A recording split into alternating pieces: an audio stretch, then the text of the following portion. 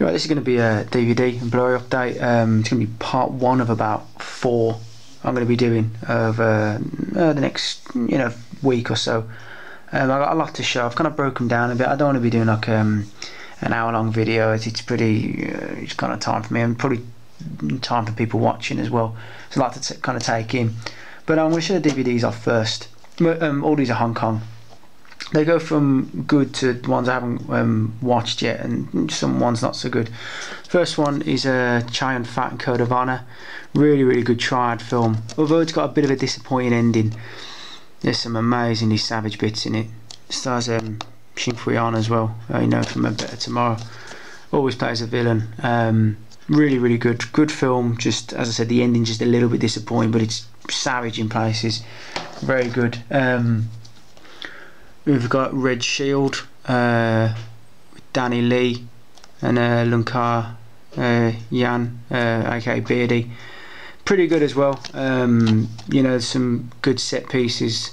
Sometimes Danny Lee's films are a little bit hit and miss, but this one's not bad at all. It's pretty good. And these are a few. Oh, no, I have watched this one. No, this is a. Now the first half of this film is actually very good. China White. It's set in Amsterdam. 2 warring triad groups. Now this is the film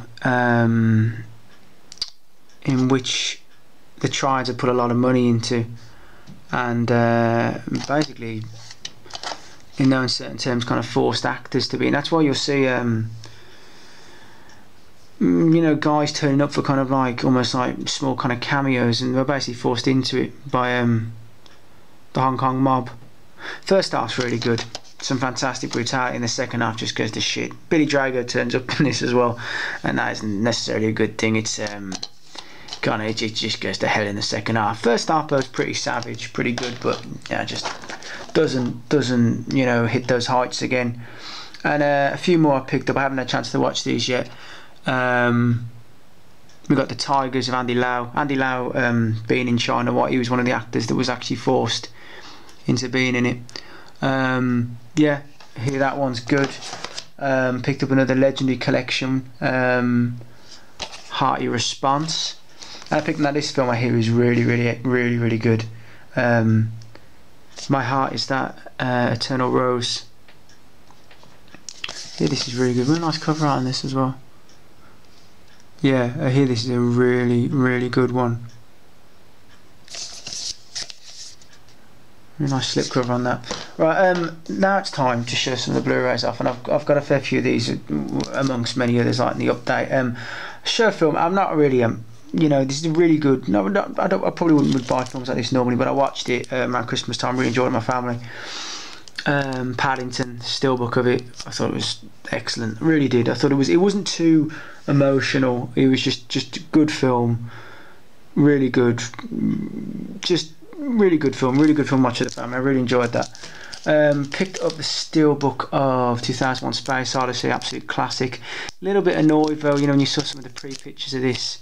I think some of the steelbook. I think I was on the High Def Ninja Blu-ray.com.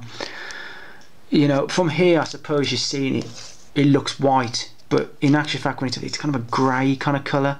Really wanted that kind of standing kind of like white colour when I first saw it. It's don't get me wrong, it's a nice steelbook, but that white would have really kind of improved it. But look, it's I'll buy it more for the film mainly, but it would have been nice. As you can see there, it's got a greyish kind of matty kind of colour. It's a shame. It should have been more kind of pearly kind of white. Right, I picked up here. There's a few Kino releases here. To All a Good Night, directed by David Hess. Low budget slasher. Dormitory type slasher. Violence isn't very good. It's very. I think the best thing about this film is the cover art. I thought the cover art's absolutely classic. One of the old VHS film's not very good. It's bang average, and I'm being, I think I'm being pretty generous with the bang average thing. It's not very good. It's piss poor to be honest with you. Now, a film I do like though. another Kino release. This is some great stuff recently. Mario Bava's Planet of the Vampires. Really good film, really creepy in places. Yeah, really like this one. You really see in the you know, when you watch it again, you can really see the influence in the uniforms of like the new X-Men films. Well, that's what I mean. I noticed it. I'm sure other people have noticed it as well. Picked up an Arrow Academy title. Shows the sun. Naked City. Really good film. If you haven't seen this one, definitely check it out. It's an absolute classic. Picked up another Arrow release, Massacre Gun. Haven't a chance to watch this one yet. Yakuza title. Saw Arrow Slate the other day. Some fantastic stuff they're bringing out. Really, it's not like, it's been a long time since I've seen a whole slate, which I'm thinking I'm definitely getting. I think all of them. Can't wait for Long Good Friday to be coming out as well. I love that film. Film I've never seen before. Hear very good things. Heartless Pace, such as High Noon and 12 Angry Men. Mario Bava's Rabid Dogs. Yeah, I hear a lot of good things about this. Again, there's a lot of titles in this update. I mean, I haven't seen yet. I do apologise about that. This is one film I have seen, and I had the Twilight Time and I sold it. Rollerball. Really like the cover. And I think, do I know the reverse cover on this? Do I? I'm trying to remember if I do. Yeah, I do, yeah. Really like that. Fair play, the James Caan looks absolutely fantastic there, really does. Real good. I've always liked Rollerball. I remember having the old VHS as well. I really like it. A bit campy kind of places, but it's, you know, it's a real good one. Really like it. Now, yes, now this Western, this is a really good film. This is Day of Anger, Lee Van Cleef. You haven't seen this, definitely check this out. Really good film. Giuliano Gemma plays a street keener, constantly being spat on, treated like shit, until Lee Van Cleef comes into town, kind of takes him under his wing, and then almost what they say about like under the wing of the dragon, you know, you eventually get burnt, and there's a lot more to Lee Van Cleef's character. Really fucking awesome film. Great score as well. Reese Ortolani, I think is his name. Really good one. I definitely check that out. It's a really good Western. Really enjoyed that. And another great Western, Lee Van Cleef again. This is such a I've been wanting to get this for ages. Just dropped under like a decent kind of price. Going out release of The Big Gun Down. Such a fucking awesome film. Absolutely awesome. Lee Van Cleef, Thomas Millian, just brilliant score, brilliant film, brilliant acting. It's just unbelievable film. Really good. Written by Sergio Donati, who did Once Upon a Time in the West, another classic, packed with just extras just coming out of every orifice. Soundtrack by Ennio Morricone is absolutely brilliant. It's a great film. So many layers to it, man. Definitely. And this is the best. You get this release, the Guy Nass release. It's fantastic. Awesome film. Millian and Cleef had such a presence, you know. And I picked up Django on Blu-ray. Had the old DVD. I thought I'd upgrade. I loved it. What can you say about Django? Just a brilliant film. Absolutely awesome. Now, I picked up a Spanish film. La Isla Minima. Now this is a really good. If you're a fan of I don't know which is it, Epitafios, Spanish kind of serial killer one, and then True Detective as well. That's probably another. It's got a real kind of real good vibe to it. If you like stuff like that I've mentioned, Epitafios, True Detective, amongst others, other kind of films of that nature, programs of that nature, yeah, I think you'll like this. It's really good. I really enjoyed that. That was a good one. And this is a Spanish film. I got the fifth one. I had to, because I love all four of them. Look, they're not for the faint-hearted. If you're into political correctness, for God's sake, don't watch it. But Torrente 5, Operation Euro Vegas, just don't ask me why Alec Baldwin turns up in this, but I gotta say he's pretty funny. I hear some of his, I must say colonial Spanish isn't, I know people were kind of commenting on it, but he's got such a cast of just a few guys from the, you know, a few new characters, a few ones from previous films. It's really good, man. Really enjoyed it. I enjoy all the Torrentes. They're funny, they're just crass and vile, but you know, it's just, the humour's just up my street. Really, really like it. Now, I'm going to show these two films now. Do you know what? I'll show the first one. And there's been a lot of good things about this film. A lot of comparisons to Hong Kong cinema, and I'd so beg to differ, and I'm going to beg to differ, right? And I know many people like this film, and if you like this film, good on you. I'm really glad you enjoyed it. Right, John Wick. Right, Keanu Reeves, right. I got nothing against Keanu Reeves. I like a few of his films. Not the best actor, you know. He's gone on what he has, and fair play to him. You know, he's done well. He's a ex-hitman. Wife dies. They have a young puppy and dog, and you know, reminds him of his wife. Blah blah blah. Has a run-in with Russian gangsters. They end up killing the dog, and he goes on the warpath. Now, the problem is with that. Again, is a modus operandi for, you know, for such a spiral of revenge? Not too sure, but the problem is with this film is so much shit really annoy me. There's only so much headshots one can have in a film. You know, you gotta mix it around a bit, you know. I've got a problem. It's just the way things are kind of resolved in it. It's just it feels time stops kind of watching it. That whole hotel sequence, man, just, you know, Ian McShane turned up for the paycheck. Alright, Ian, fair play. I love Ian McShane, don't get me wrong. But there's other kind of guys kind of turn up here and there. Seeing old oh god, the guy at the Warriors, Warriors come out to play. Oh, I can't remember his name. Turns up as one of the cleaners when the Russians attempt to attack John Wick in his home and get rid of the bodies and stuff. I think it tries too hard to be cool, and it's just, you know, I enjoy kind of little bits here and there. Maybe the nightclub when he, you know, takes a fall, and I thought, oh, that looks pretty decent, but it's not a good film. It's not a good film. And these comparisons to Hong Kong cinema, I wish people would shut the fuck up about it. The sad thing is, normally it's coming from people who've never watched Hong Kong cinema. I know I'm not trying to sound elitist there. I'm not trying to sound a snob when it comes to things, because it might. But I've heard comparisons to stuff like Better Tomorrow and Hardball and other great Hong Kong. I was thinking, John Woo. I mean, you serious? Seriously? I mean, my God. I mean, no, just no. It's, you know, the whole glorious bloodshed thing, it just couldn't come near it. I'm gonna put it away. Look, I got an opinion, and I'm sure I'll get thumbs down for it, but you know, fuck it, I don't really care. You know, look, it's my opinion, and it's not trying to sound elitist, but I've seen a lot of Hong Kong cinema, and Hong Kong cinema don't play like that. It doesn't, you know, and it's just the way. Now, I've seen another revenge film, and I've seen some people that don't like this. I actually enjoyed it. I really did. The Equalizer. Now, I found this a lot more believable. I found the gangsters in this much more menacing. I find the acting stronger in this. Good to see Vladimir Coolidge. Love Vladimir Coolidge.